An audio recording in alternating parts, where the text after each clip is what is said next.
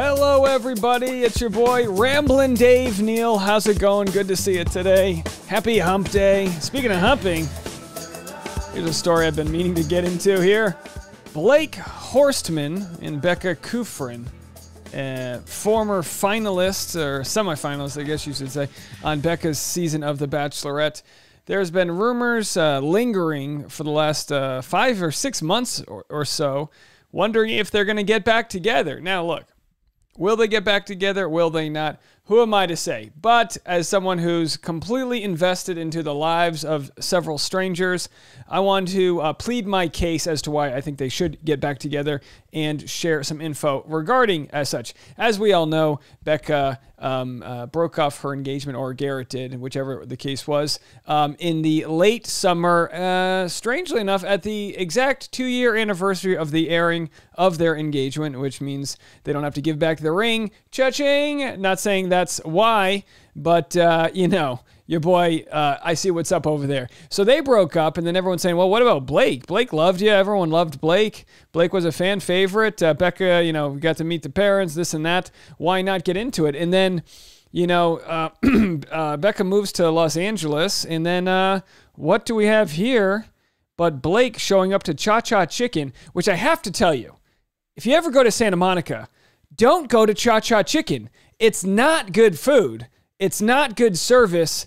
There's nothing. Okay, I'll send you places to go, but stay away from Cha-Cha Chicken. Although I will say you can take a good photo. He's looking great in this photo. But what do we have here? What do my eyes see? Becca Kufrin, a.k.a. B-Kuf, with a post that says, "Stop ordering so many tapas." Now, I don't know about you guys, but Instagram commenting on your ex's photos only happens when there is potential for canoodling in the future. I mean, prove me wrong. Now, if she was married or whatever and they remain friends, so be it. But you're on a public forum here, so let's just click right into it.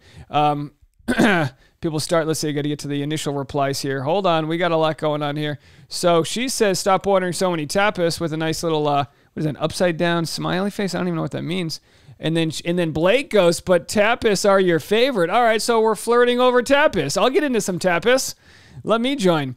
And then some random person goes, "Keep going." And then people are like, "I'm so here for this." All of us losers, me included, are just going after it. "Listen, Blake, don't be liking my comments insinuating naughty things between you and Becca. You will give all of us some hope for y'all.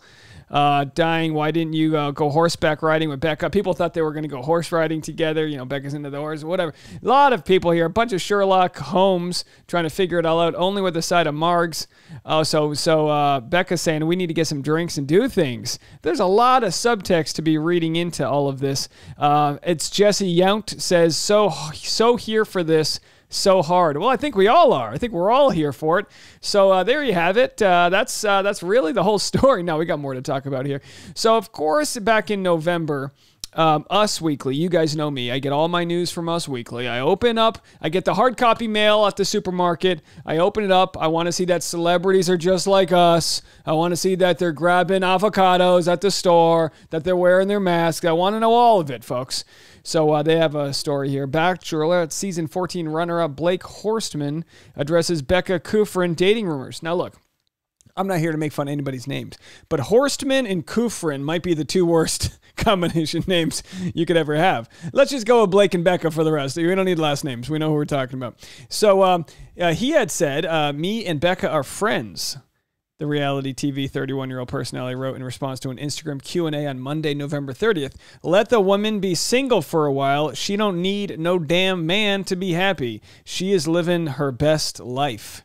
And then on Behind the Rose podcast, he added that there is so much pressure on women to find a man, and it's ridiculous, which makes you wonder, as hard as it is to date within the Bachelor Nation bubble that they're in, it must be very hard to date outside of it. I mean, people have seen Becca, it would take a man with a strong sense of self to be able to date somebody who's been on national TV dating. I know that sounds lousy to say, but vice versa. Blake's had his issues with Stagecoach and Bachelor in Paradise and different issues. They've both overcome some trauma within the Bachelor world. Blake with how he was edited on Bachelor in Paradise, releasing Kaylin's text. We made a video 2 days ago about that if you want to check all that out. Read some of the texts, kind of trying to, prove that he wasn't the bad guy. And then Becca hasn't done anything wrong. She hasn't done anything wrong, but she got engaged to a man who had troublesome, issues with Instagram posts he was liking, and so all the things that just don't stand with I think what she was trying to look for in a relationship. I don't know, folks. I don't know what it was, but that was enough to get rid of the relationship there. Her and Garrett, they were on the rocks. So it makes you wonder: have they both dealt with their fair share of trauma within the Bachelor Nation, and given the space and time that they need to sort of overcome that, is it the right time? It makes you wonder. Read a few more quotes. We'll play some clips from YouTube. He said, "We've chatted a little bit. I told her I support her and I hope she's doing well and everything, but it's just a friendship," he said on the Almost Famous. All right, so he's putting her in the friend zone, which is what you have to do. She dumped him, right? Let's cut to that. She broke up with him. I don't know if YouTube's going to let me play this, but, he did the whole thing where he, shares, he opens up his soul on national TV. He's about ready to propose to her and saying, "I'm ready to propose. What's going on?" So anyway, I can't play any more of that. For all I know, they blocked it. If they blocked it, you saw some random jump cut. That's why. So he got crushed on national TV. So what's he supposed to do? Put her in the friend zone. He made the right move. He was like, let her be single. Let her do her thing. Reverse psychology, my man. Because look, you guys fell in love under ideal circumstances. Make it happen again, at least for all of us. So he says, we have a good relationship. I think for the most part, we've been friendly the whole time since even the finale. There's never been any kind of weirdness between us. Hey, Garrett, how do you feel about that? She's been friendly with him. When asked by Ben Higgins and Ashley I whether he's spoken to Garrett since the former surgical technology salesman debuted his new romance with Alex, Horstmann said no. "I haven't chatted with Garrett about the relationship or anything. We haven't chatted in a bit, but I think everybody deserves happiness, so I hope this one sticks for him, I guess." While Horstmann went on to note that fans don't know the timeline of Kufrin and Garrett's split, Season 13 Bachelorette Rachel Lindsay told Us Weekly exclusively earlier this month that she believes Garrett went public with Farrar too soon. So they get into some other drama. But the interesting thing is the chemistry that Blake and Becca have. I'm just going to play a very, very quick clip from Blake's podcast. This was I think the only time that they have done a podcast together. It's audio only. The episode though, how's LA, Becca? Gosh, you've lived there now a good amount of time.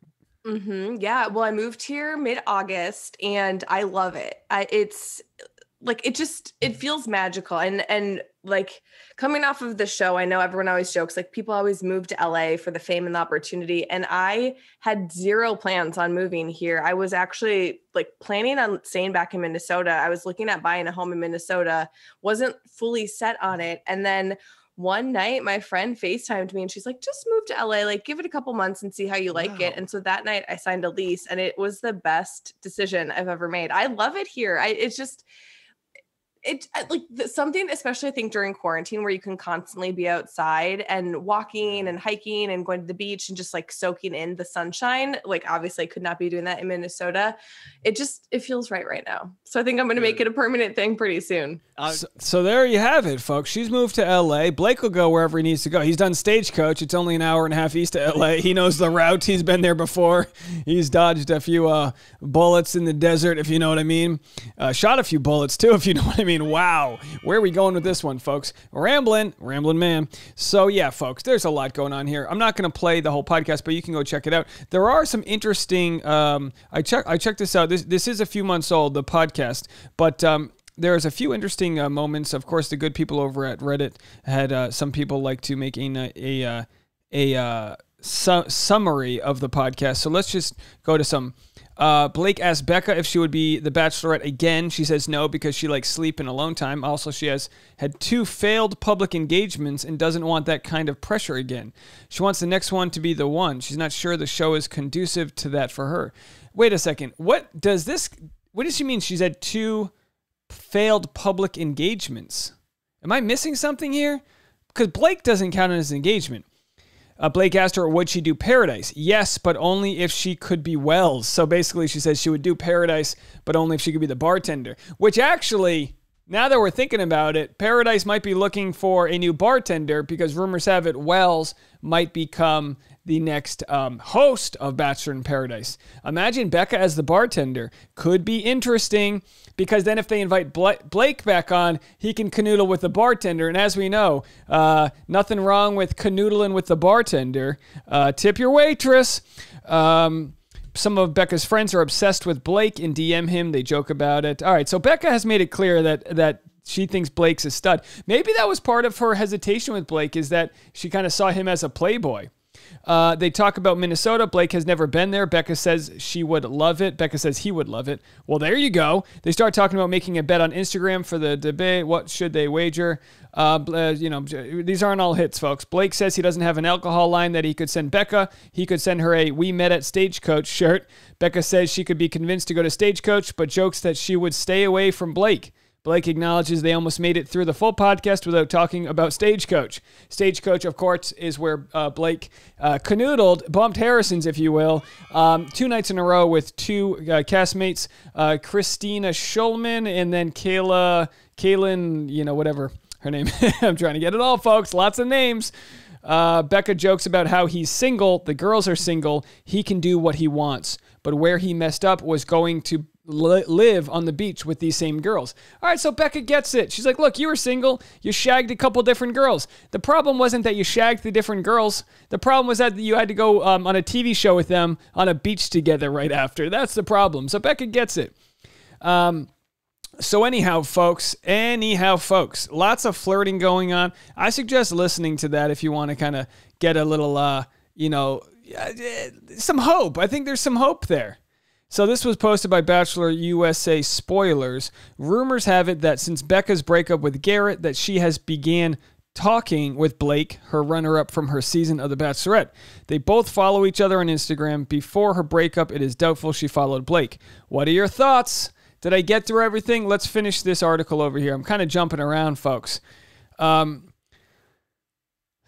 Who is this over here? I'm trying to, all right, what's this? Don't mind me, guys. We shoot this live here. Just trying to make sure I didn't miss anything. I think Becca is open to start dating again, but obviously coming out of an engagement, she wants to make sure that she takes her time and she does right, unlike other people.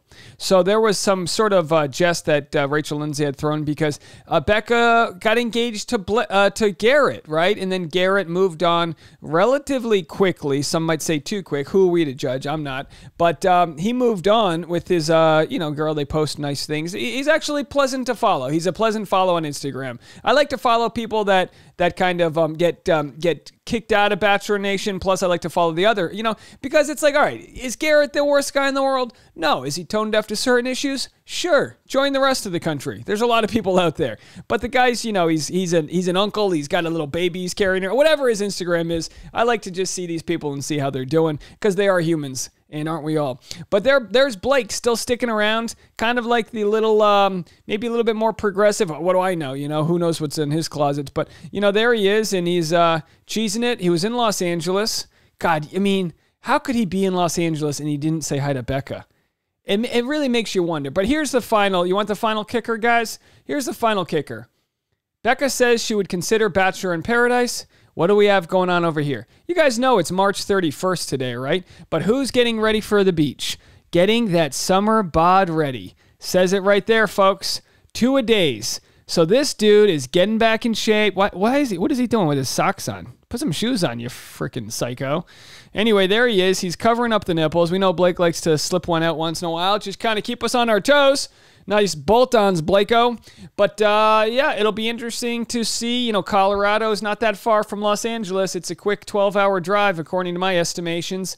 So let's see if he can tap those Rockies, head west, and see what Becca's up to. Who knows? Maybe they can get some tapas. Let me know what you guys think. Leave a comment. Will we see them on Bachelor in Paradise? It's a crazy storyline, but I don't see why not. Bachelor in Paradise, a source today posted an article saying that this could be the first Bachelor in Paradise that has former leads. So we'll have to see. Leave a comment. Let me know what you guys think. And if you want to check out my vlog, it launches tomorrow. Just search Dave Neal Vlogs or check out the description. Bye, everybody.